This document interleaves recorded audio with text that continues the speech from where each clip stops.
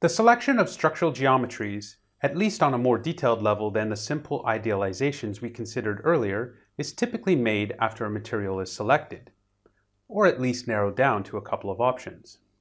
This is because changes to geometry can only be properly assessed in terms of strength and stiffness capabilities if we know the material strength and stiffness.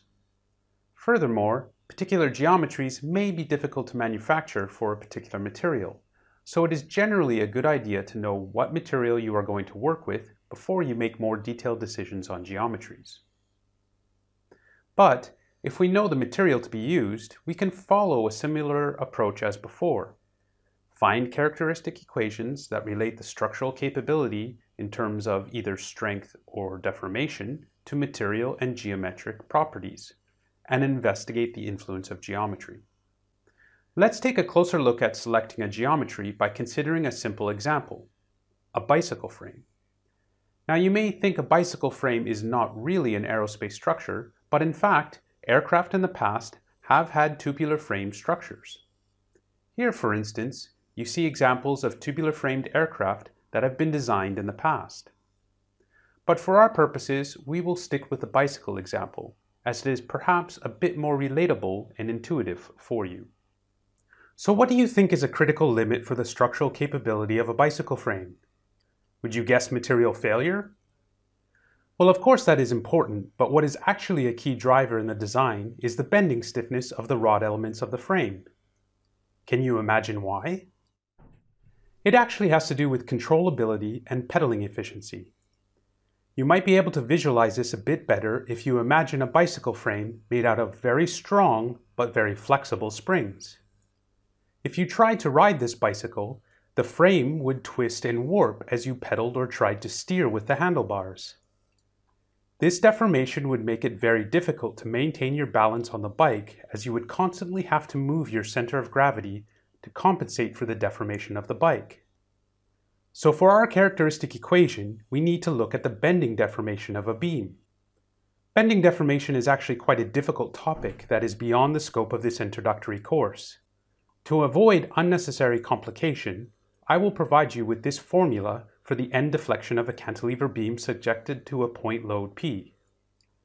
In fact, the derivation of this formula is not very important here. Engineers commonly look up such formulas in design handbooks, such as this.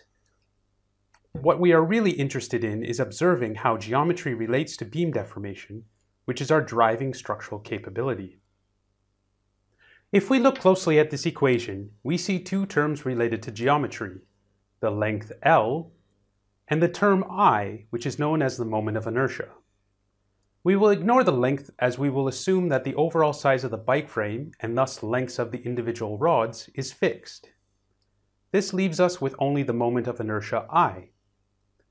The moment of inertia is a geometrical property of a beam cross-section that quantifies the distribution of the material around the axis of bending moment passing through the centroid of the cross-section, also known as the neutral axis. It is calculated by dividing up a particular cross-sectional area into small elements, multiplying each of these areas by the distance from the element to the neutral axis, and summing all of these results. It is important to understand this concept behind the moment of inertia, but the exact formulas for different cross-sections can always be referenced from a design handbook. We will use the following three formulas for our bicycle example. Let's start with a solid square cross-section of width 24 millimeters as our baseline. Using our formula for the moment of inertia of a square section, we can obtain the following value for the moment of inertia. Now let's see what would happen if we use a solid circular cross-section. The moment of inertia for a circular cross-section is given by the following formula.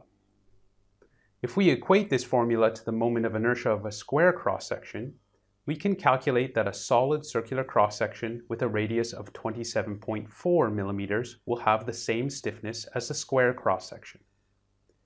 If we calculate the area of this new cross-section, we can see that it is 2.3% larger than that of the square section, and thus would be 2.3% heavier if both sections were made of the same material. Can you understand why this is? Well, remember that the moment of inertia measures the distribution of area in a cross-section around its neutral axis.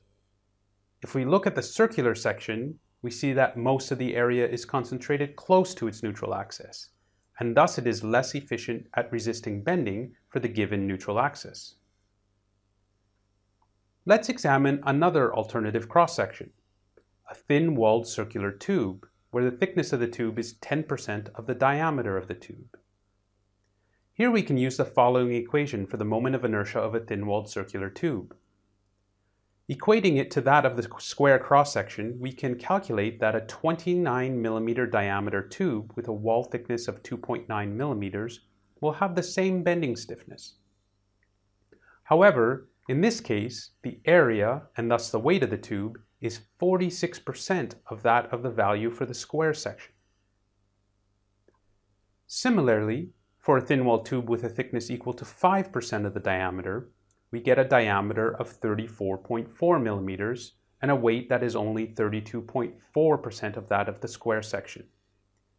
Here, the hollow tubes are far more efficient as they remove material that is close to the neutral axis that does not contribute much to the bending stiffness, and increases the efficiency of the remaining material by placing it further away from the neutral axis.